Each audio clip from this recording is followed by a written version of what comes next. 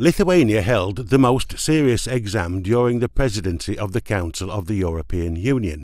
The EU's association agreements, including the deep and comprehensive free trade area with Georgia and Moldova, were initialed and signed at the Vilnius summit.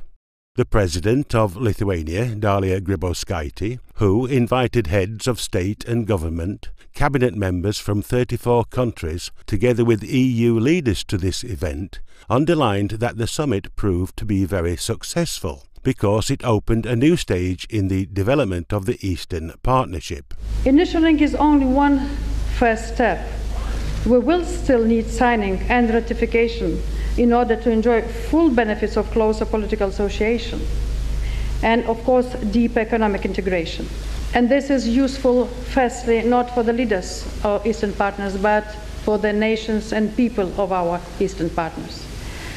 We will still need every effort for today's commitments to become irreversible reality and better life for our Eastern partners.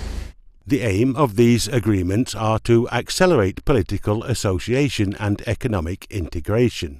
Also, a framework agreement on Georgia's participation in EU crisis management missions have been signed.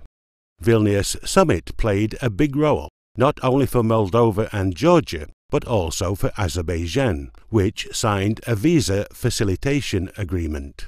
Let me start with congratulating Azerbaijan and its president on signing the visa facilitation agreement with the European Union.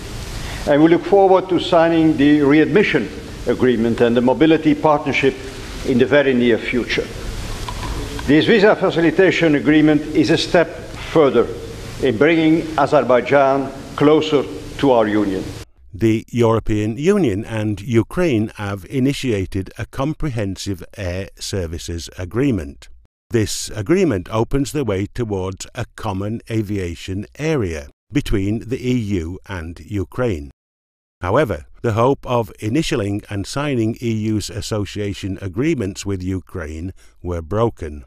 The Ukraine President, Viktor Yanukovych, froze plans to sign the trade and reform deal, defending his refusal to sign by saying that the EU was not offering adequate financial aid to upgrade Ukraine's economy. The leaders of Vilnius summit didn't vindicate the solutions of the Ukrainian president. I think that Ukrainian people are disappointed. It's not about Europe to be disappointed. I think that today's Ukrainian leadership choosing the way which is going nowhere. I'd like to add the following, because there were some suggestions, as you know, they are made public, about a kind of a trilateral agreement between Ukraine, European Union and Russia concerning this association agreement and DCFTA with Ukraine. Of course, this is not acceptable. We think the intensive negotiations that have taken place over quite a long period of time have got us to a good point.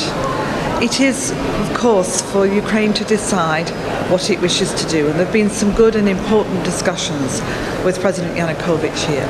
What I would say is that the European Union's door is open, and it's open because we believe that this is significant and important for them and for us, and I really hope that we'll move forward as quickly as possible. The leaders of the EU and Eastern Partnership countries issued a declaration specifying the progress achieved in the past 2 years and setting further guidelines for the programme. The goals set for the years ahead include the further advancement of democracy, ensuring respect for human rights, and continuing judicial reforms. The implementation of association agreements with respective countries. Progress in visa liberalisation, ensuring energy interconnections and gradual integration.